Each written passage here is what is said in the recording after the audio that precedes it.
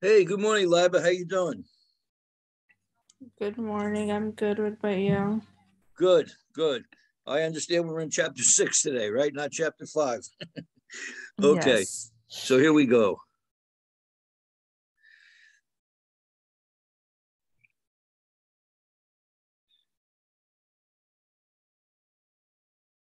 Can you see the PowerPoint now, Liba? No. You cannot see the PowerPoint.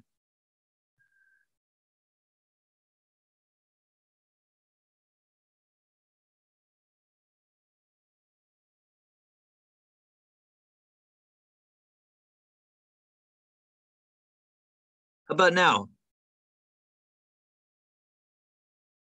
Yes, I can. Okay, we'll take a deep breath. We're going to go into chapter 6. We're going to be analyzing the inventory dollars, huh? So we're going to classify, determine inventory, apply cost flow methods, say hello to LIFO, FIFO, explain the statement presentation. Here we go. How to classify and determine inventory, huh? We are merchandising. We're merchandising. We only have one kind of inventory. That's called merchandise inventory, okay? Raw materials, work in process, finished goods, that's accounting 240. Let's not worry about those. And inventories are a current asset. There's two systems involved. We went over these in chapter 5, apparently. Physical inventory is taken for two reasons under each system. Under a perpetual system, you might take an inventory maybe just once a year, just to double check that things are going okay. All right. Under a periodic system, you have to take a physical inventory every month in order to come up with financial statements. All right. And what's a physical inventory? It's the actual counting, the weighing, the measuring, each kind of inventory on hand. And it's normally performed when the business is closed or the business is slow. You have to be closed because when you're counting the inventory, you can't have people moving stuff in and out of the stock for customers while you're trying to count. It causes a lot of confusion. It's always done at the end of an accounting period. Goods in transit, okay? Goods in transit. Purchase goods that are not yet received. I ordered some machine parts from your factory in Santa Barbara, Liba, and you put them on a truck to New Jersey. While that truck is going across the country, that's called goods in transit. Goods in transit should be included in the inventory of the company that has legal title, and legal title is determined by terms of sale. So what we're saying here, Liba, is your truck left your warehouse on April 1st at 8 in the morning. Depending on the terms, I may already be the owner of those goods, or you may be the owner until they get to me. Freight costs. What are freight costs? That's the cost of the truck, the railroad, train, whatever you're paying to get the goods from one destination to another, okay? Let's talk a little bit about FOB. You see that little word there, FOB, shipping point, and FOB, destination? Freight on board, okay? Freight on board. The FOB point in time, Liba, is when title to the goods changes, okay? FOB shipping point. FOB shipping point. It means that as soon as the goods ship, the buyer owns them. So you ship me a whole bunch, you ship me a truckload of parts. As soon as that truck left your factory, I owned it. I'm responsible for paying the freight. My insurance will take care of any accidents or anything. If it's FOB destination, then you, the seller, own it until it gets to me. And companies can argue about these terms because one can be an advantage to another, and they're always talking about them. So FOB shipping point, FOB destination. Goods in transit should be included in the inventory of the buyer when the terms are FOB shipping point. What does the FOB mean? The point in time where ownership of the goods changes, when title changes. Consigned inventory. What's consigned inventory? Goods held that are owned by other parties. The consignee, the people holding it, try to sell the goods for the consignor for a fee without ever owning it. You ever go into Macy's? Remember when you go into Macy's downtown and the first thing you notice is you smell perfume? The women are behind those kiosks schlepping jugs of perfume. That perfume does not belong to Macy's. It belongs to Lanvin. It belongs to Chanel. What they did was they consigned that inventory. They said to Macy's, "We'll set you up with all of our products, and you don't have to pay it. You don't have to pay for them. You don't have to pay for them until you sell them." So the deal is, you will pay us $40 for every jug that you sell, and hopefully Macy's sells a whole bunch of them for, say, $200 for Macy's sake, and you, the consignor, gets the paid for your inventory. Has Been Company completed its inventory count. It had a total value of $200,000. Now we have some information here we want to look at. We physically counted $200,000. Discuss how this information affects the physical count.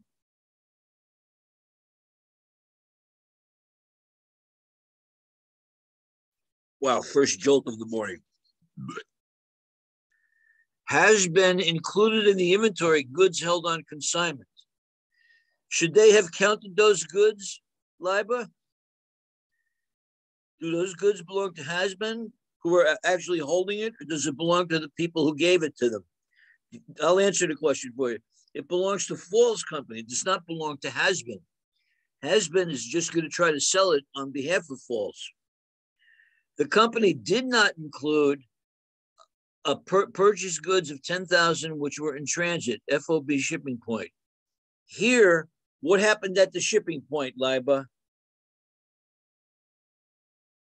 I'll ask that question. For number one? Yeah, for number two, the company did not include in the count purchase goods of 10,000 which were in transit. Okay, means they're on a truck somewhere. The terms were FOB shipping point. So they should be added, the $10,000 added to the inventory count? Absolutely, because they owned it as soon as it left the rail yard of the other company. And then the third one, the company did not include inventory that had been sold where the terms are FOB shipping point. And that was correct, okay? And here we go. They're showing us the difference. So our original inventory was 200,000, what they counted. Now they have to subtract out 15 and they have to add in the 10, and the third item was done correctly. And where I worked for many years, we had consigned inventory all over the country. We had inventory at different locations, different factories and warehouses. It was a pretty daunting thing to take that inventory once a year. Cost flow methods. I think you'll like this, Liba. Cost flow methods. Inventory is accounted for at cost. Everything is at cost on our balance sheet, right? We know that. Costs include all expenditures necessary to acquire goods and place them in a condition for sale. And then we come up with unit costs. We're going to come up with 4 methods, okay? Specific ID, first in, first out, known as FIFO. Last in, first out, known as LIFO. And average cost, okay? Specific ID. An actual physical flow costing method in which terms are specifically costed to arrive at the total cost of the inventory. Very rarely used. Most companies make assumptions about which units are sold. So specific ID, Liba, that's the only method that matches the physical movement of the goods.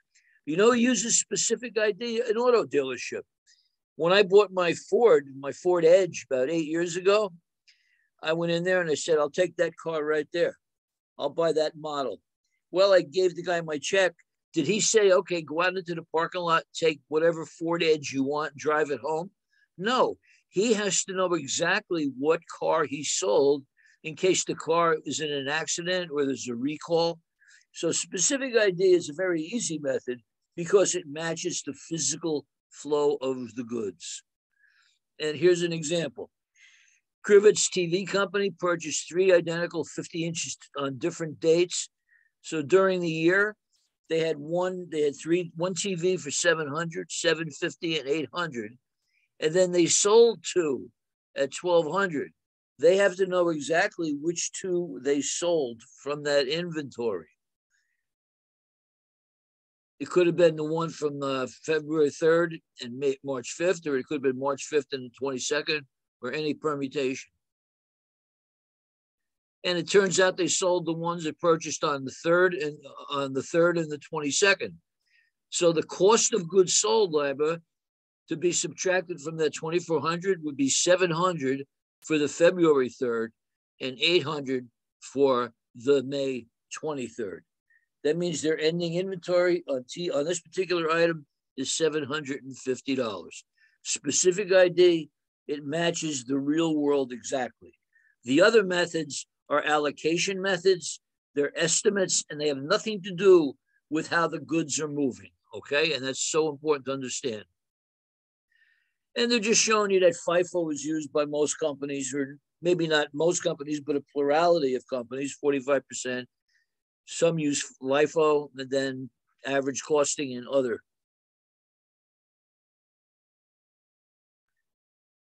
Data for cost flow assumptions. Let's take a real good look at this, okay? This is your template for doing your homework, for doing your problems here. You're going to lay out the beginning inventory, 100 times 10, and then in chronological order, you're going to list the purchases. You're going to add them down, multiply across, and you're going to come up with the available for sale. The available for sale. At the end of the month, they're telling you that they had 450 left in the inventory. So we did not sell 450. What did we sell? We sold 550. The difference between the 1,000 and the 550. Okay. And the 450 rather, okay? First in, first out. The earliest goods purchased are the first to be recognized, or it really would be the beginning inventory, and then the earliest purchases. And sometimes this matches the real world a little bit, but it doesn't have to.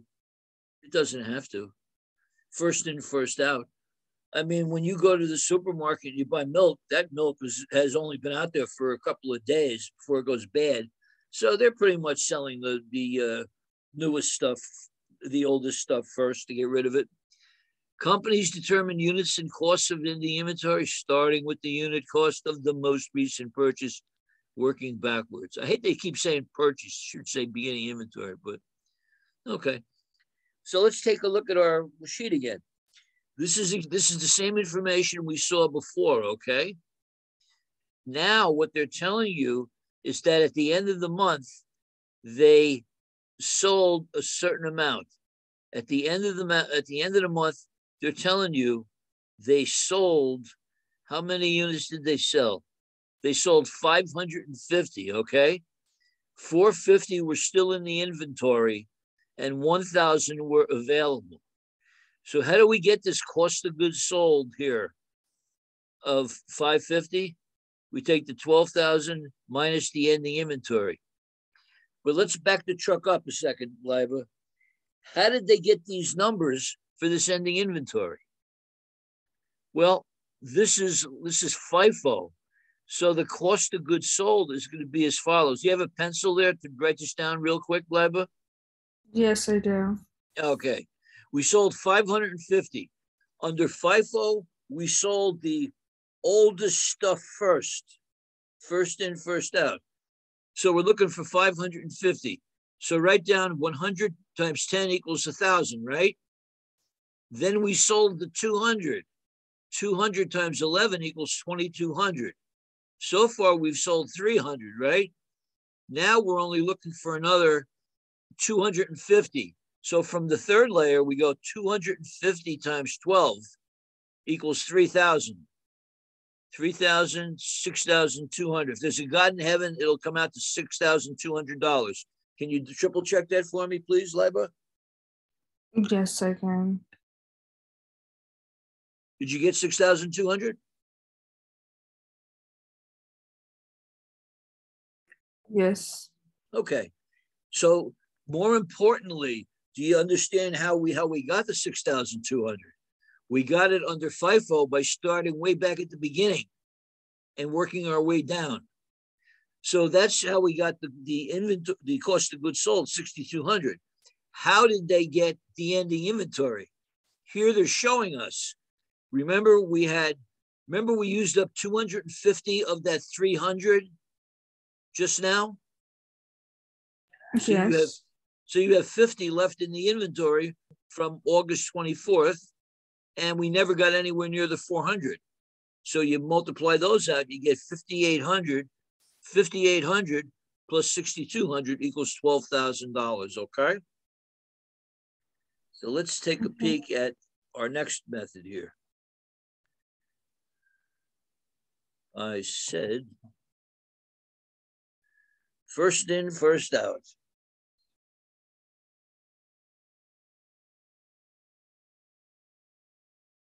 Another way of thinking about the calculation is, oh, heck, not going to confuse us with that. Now we're going to do LIFO. LIFO. Under this method, we're always selling the newest goods first, okay? We're not really doing that in the real world, but we're allowed to pretend we are for tax purposes and GAAP purposes, right, Liba? So this does not necessarily at all match the real world physical movement.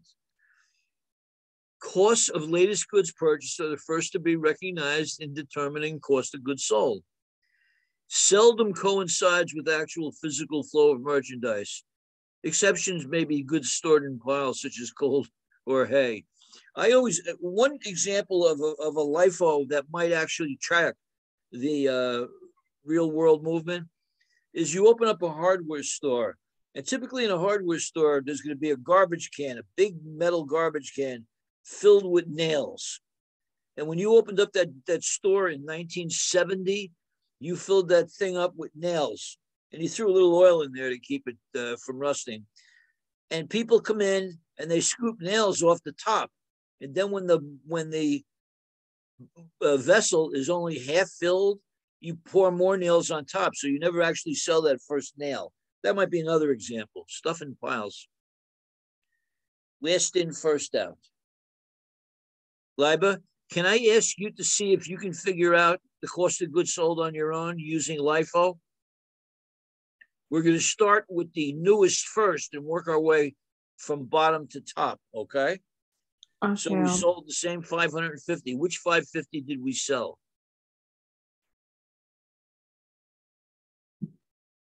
550. We sold a total of 550 units. Now, under FIFO, you figured it out. It was 100 times 10, right? Mm-hmm. 200 times 11, and 250 times 12. Now we're starting at the bottom. So you've got 400 times 13, right? Yes. And now where we're going to get the next 150.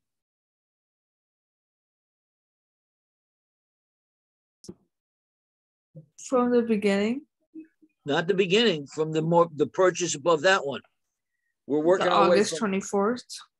Yes. So 400 times 13 is 5,200. And then 150 times 12 is what? I can't do it in my head. You add them together, you should come up with cost of goods sold of $7,000. 150 times 12 is 3,000.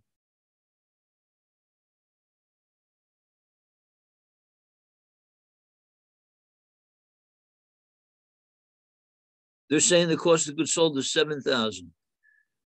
400 times 13 is 5,200. That leaves us with 150 times 12 is 1,800. Okay, so do you agree with the 7,000 cost of goods sold on the lower right-hand corner, Yes, Liba? I got the same thing. Okay. And how did they tell me how they did the ending inventory then? You can just read it right off there. 5,000. Yeah, the ending inventory was $5,000. How did they get those numbers? Where'd they get the $100 for August 24? The 100 units, rather, for August 24. What do you mean, 100 units? Yeah, remember 100, we had 100 or 150? I can't read that. 150, I'm sorry. Yeah, 150. Yeah, that was left over. And then you go back up to get 200. You go back up to get the 100, right? Yes. So not too bad. Actually, I used to like to do these actually where I work, where we had FIFO. List in, first out. Last in, first out. Average cost is a fairly easy one to understand. Average cost. We're going to take a weighted average. Very easy. Okay. All right. You see where it says total cost on the top section under goods available for sale? Total cost 12,000. Yes. How many units did we have associated with that 12,000? 1,000. What's 12 divided by 1? $12, right? Yes.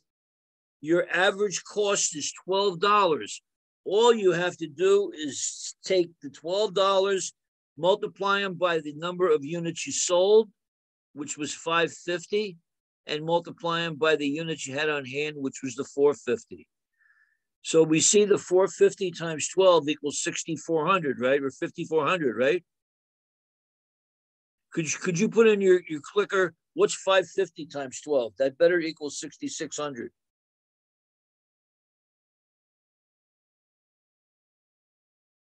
$6,600.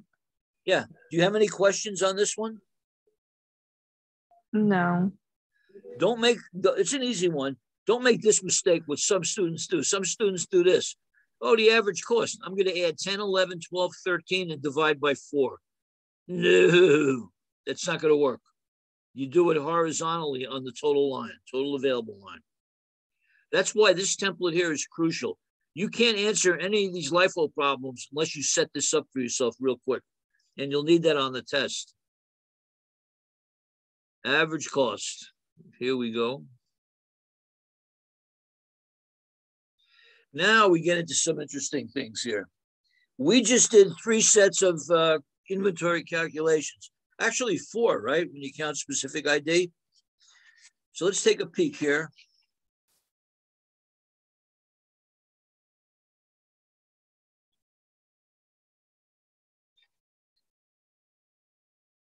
Okay. Notice the sales are the same, right? For each company, for each method, the sales are the same. And then you've got the same beginning inventory, the same purchases, and the same available for sale.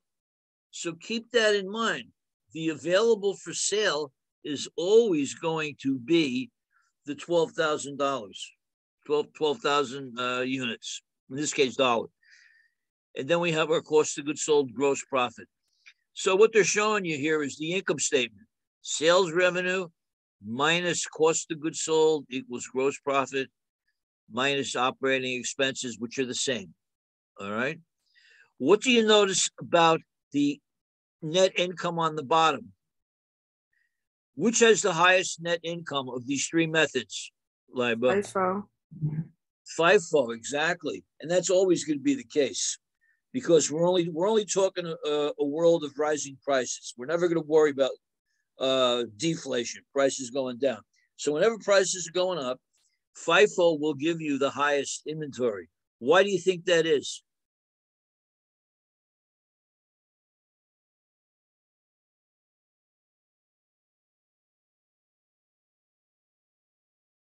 Got you stumped on that one, Liba? Yes. Yeah, the reason is because you're selling the cheap stuff first. You're selling the older stuff that's at a lower cost. So your cost of goods sold is going to be lower for FIFO. LIFO is the opposite. Look at that. You only had net income of $1,750,000 because you're selling the new high cost items first. An average cost we would hope would be in between them, which it is. All right. So LIFO, FIFO. FIFO will give you the highest profit. LIFO will give you the lowest profit. Why would a company pick LIFO to show such a low profit, Libra? I'm asking you a lot of questions today. Maybe they want the highest quality, the newest edition. Yeah, it could be part of it. But you know what a big part of it is? Taxes. You're going to pay less tax, income tax on a lower income. They both had the same sales. They paid everything they bought was the same cost, but their tax burden will be lower. 2310 less 1750. That's about $460. Let's say it's a big company, $460 million times 1/3. This company is going to save itself like about $120 million in taxes that these guys are going to have to pay, and they're not. So that's a good argument for LIFO. But some companies still pick FIFO. In fact, most do. And the reason is they want to show the highest profit possible. They want to have a headline in the newspaper, Pure Later hits target profit of $3 per share. They want to make a big splash. And average cost you might use because it's super easy. You don't have to do all that layering. The layering you have to do with the other methods. In periods of inflation, FIFO, higher net income. Higher net income, LIFO, the lowest. I'm not going to talk about falling prices. The cost flow method that often parallels the actual physical flow, FIFO might not. We don't care. You know, I don't know if you're familiar with the Mesa produce store up by where I live here on the Mesa. They use LIFO for their accounting. That means theoretically they never sold the first bunch of bananas they put out 50 years ago. Well, we know that's nonsense, but they're allowed to pretend. The cost flow method that results in the lowest income taxes is Mr. LIFO. We just went over that, right? And then they talk a little bit about you have to use these consistently. You can't be bouncing back and forth. In your statements, you'll talk about what you do here. The company believes that the use of LIFO method better matches current costs with current revenues. The effect of this change was to decrease net income by $16 million. The companies love to decrease their net income by charges that are not cash. Do it. Cost flow methods. Determine the cost of goods sold under a periodic FIFO. So they're telling you they sold 7,000, right, Liba? Where did they get this? Where did they get the solution? 4,000 came from the beginning and 3,000 from the purchases, okay? Same information, except we're doing FIFO. So 6,000 came out at $4, 1,000 came at $3. Look at the difference in the cost of goods sold between the two methods, 27,000 versus 24. The average cost method. Here we have to take that total of 36,000 and divide it by 10,000. We get 360 per unit. That's the easy one. Statement presentation, analysis of inventory. Inventory is a current asset right after receivables. And in a multi-step, you're going to separate the cost of goods sold in the upper layer, all right? And different things that you must disclose. Walmart's going to talk about the fact that they're using last in, first out. Here's a new concept to understand, Liba, called lower of cost or market. Lower of cost or market, which means net. Lower of cost or net realizable value. Everything on your balance sheet is expressed at cost, okay? If you own a piece of land, you bought land in Santa Barbara 50 years ago for $100,000. That land today is probably worth $5 million. You cannot increase the value of that inventory on your financial statements. You can never write the value of an asset up. But if that land deteriorated where it's no longer worth $100,000, you have to write it down. So we're going to talk about this example of conservatism, it's called in GAAP, that the net realizable value is the amount a company expects to realize from the sale of the item. When the value of the inventory is lower than its cost, we're going to pick it up at the market value. So this is not too hard, Liba. But let's take a peek at it so you get familiar with it. Assume that Kentucky, get it, Kentucky, TV has the following lines of merchandise with costs and market values as indicated. So let's look at them one by one.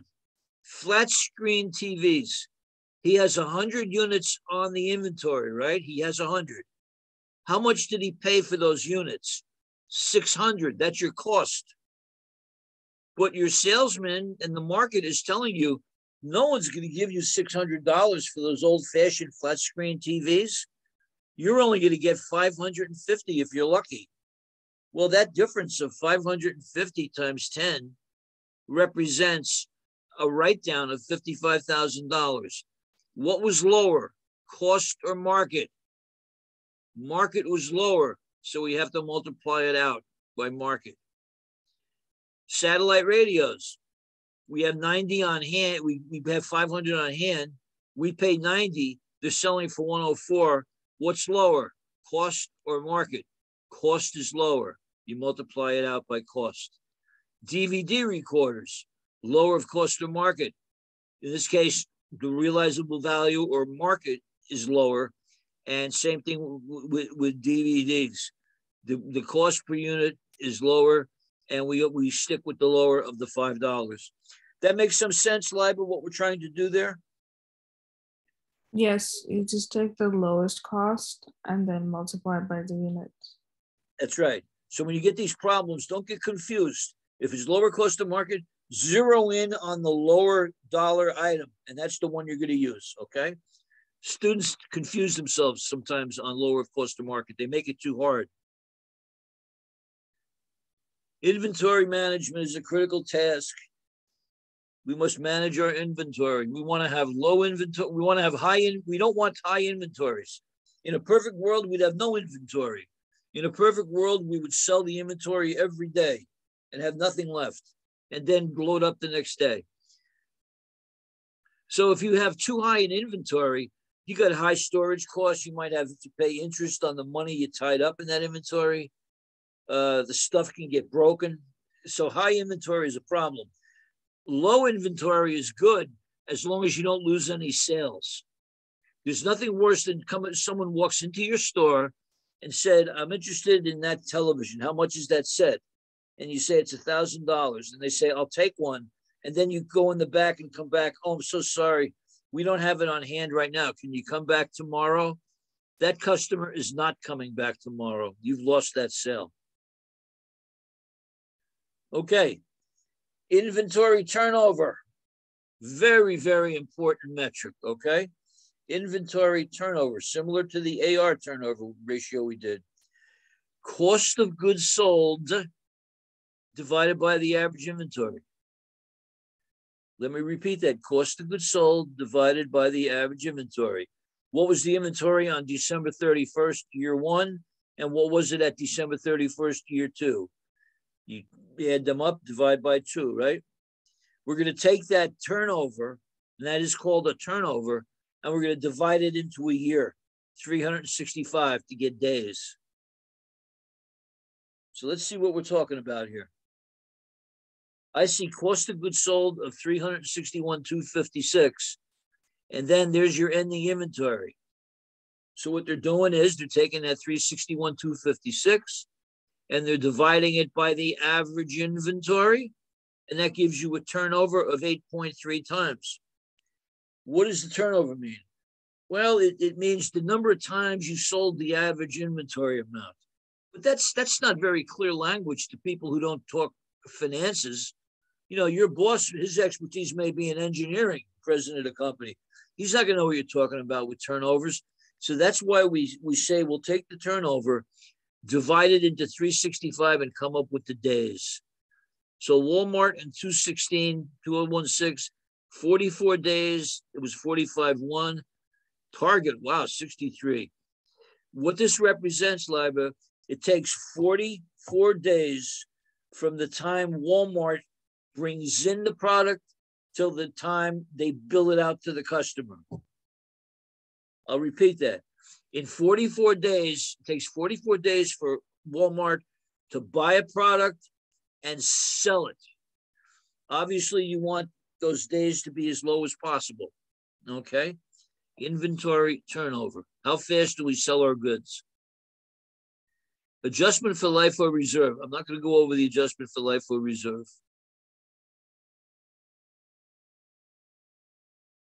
Here they're talking some more lower of cost or market items, okay? Determine the value of the inventory. Now look how easy this is. What did we say? We just picked the lower number, right, Liba? Yes. Lower of cost or market. Here they're giving us some inventory turnover figures. They're showing us some sales. We don't really care about the sales. Cost of goods sold we need. Beginning and ending inventory we need. Determine the inventory turnover. Let's take a peek at it. What was the cost of goods sold in 2021? $1 million, right, Liba? $1 million. And then we take the average of 290 and 210, which is 255, whatever that is. We divide it out, and then we divide it into the number of days, into the year to get the number of days, okay? Same thing with 2022. Here, the cost of goods sold was 910. On beginning inventory of 210 and 50, difference, so it's average of 130. They coming up with 52 days. Wow. That's interesting, huh? If these are real numbers, they really gave themselves a nice break, huh? They cut the days down from 91 to 52. That's mighty impressive. Okay. Now we got to take a deep breath. We're going to go into the two different kinds of systems again. Apply cost flow methods to perpetual inventory records. Here, assuming the perpetual inventory system compute cost of goods sold on the LIFO FIFO average cost. Now here, under the perpetual, we're not waiting until the end of the month to do the LIFO FIFO. We're doing it as it occurs, okay? So you have a beginning inventory of 100, and then you had two purchases that total 500, the 203, and then you had a sale of 500, purchases of 400, and there we go. There is our cost of goods available, $12,000, all right? Under FIFO, perpetual, we're going to look at that first sale. We're going to take that first item, and we're going to layer it out. We had 1,000 to begin with, right? Take a peek here. Come on. We had 1,000 at the beginning inventory, and then we brought in 2 and 3. 200 at 11 plus 100 at 10 gives you 3,200. Then we brought in more, 100 at 10 and 200 at 11. You multiply them out, and now we're up to 6,800. Then comes the sale. What did we sell? We sold 100 from the first layer, 200 from the second, and 200 from that layer, and 50 from there. I don't want to spend too much time on this, other than to get you to understand that under the perpetual system, you are doing these FIFO calculations almost every day based on what's happened so far. When you get to the end of the month, it should come out the same numbers you had under the other system. And they do the same thing with last in, first out, and the average cost. See, here's the average cost demonstrates it a little better, I think. You have a beginning of 1,000, and then they purchased $2,200 and $3,600. That gets you up to $800. And then you had an average cost of $1,133 times the sales, which was 5767. That's a misprint there to get the number. All right, let's talk about the appendix a little bit. I think this is a good, sometimes I don't go into the appendix if I don't think it's useful. But here we go, inventory errors. Hey, one way you can really botch up your financial statements is to make an error counting the inventory, okay? Counting the inventory. If you don't count the inventory right, it's going to affect your bottom line, your net income, all right? So let's see what they have for us. Inventory errors.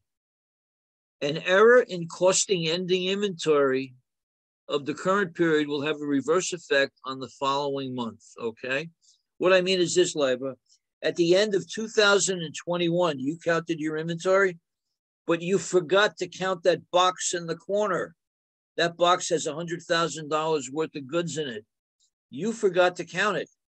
Because you made that mistake, you understated the net income for that year. But you not only messed up this year, you automatically messed up next year as well. Because next year you're starting off with an inventory number that's incorrect.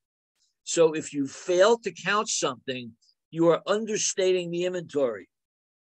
If you count too much, you're overstating the inventory. So this is a useful grid to look at here. Just look at where it says ending inventory. Ignore beginning inventory. We don't care about that. Your ending inventory is understated. Your net income is going to be understated because your cost of goods sold is going to be overstated.